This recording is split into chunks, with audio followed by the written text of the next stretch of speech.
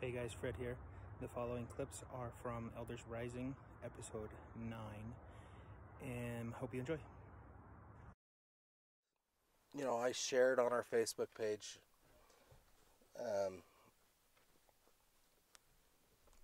the other day the Constitution Party's platform, and I did my due diligence when I was looking at the candidates that I would support. Because to me, I have two absolute red lines that I will not cross. I won't cross the line for pro-choice, and I won't cross the line on the Second Amendment. Those are my two absolute will not cross lines. And as I'm doing my research, and I've been following the Constitution Party for quite a while, but I've never read the party platform. And I'm reading it, and the first section talks about, we believe that this is God's country. This is Jesus Christ is the prince, more or less. We need to return it to that order. And then immediately after that, it goes and it talks about abortion, like we were talking about last week, where with cases of rape and incest, a lot of people are like, yeah, that's okay to terminate that pregnancy. The Constitution Party says we don't feel like that child should be held responsible for the actions of the father.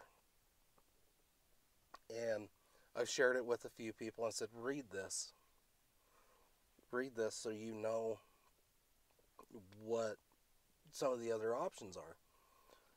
And you know, it really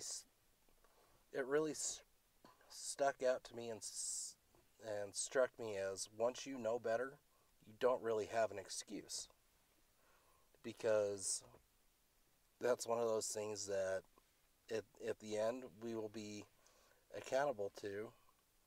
And if you've done the research and you've looked and pondered and tried to do what's best, you need to act on that, or else you'll just be telling the Lord, yeah, I knew there was a better option, but I wanted to be part of the winning team.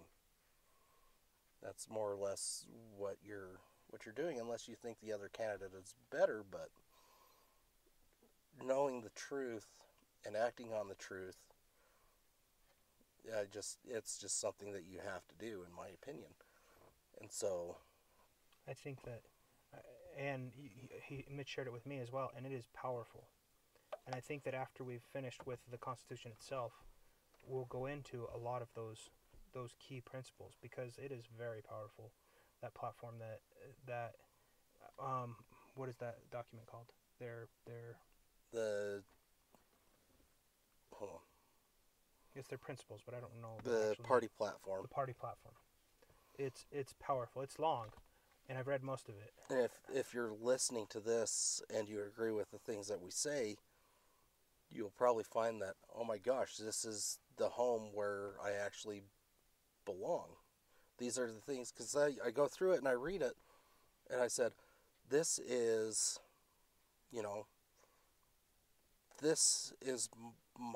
are my beliefs. These are the things that I believe, not just as believing in the Constitution being the supreme law of the land and being divinely inspired, but for the party to go about and say these things and what they do, these are my personal viewpoints. I'm a registered Republican.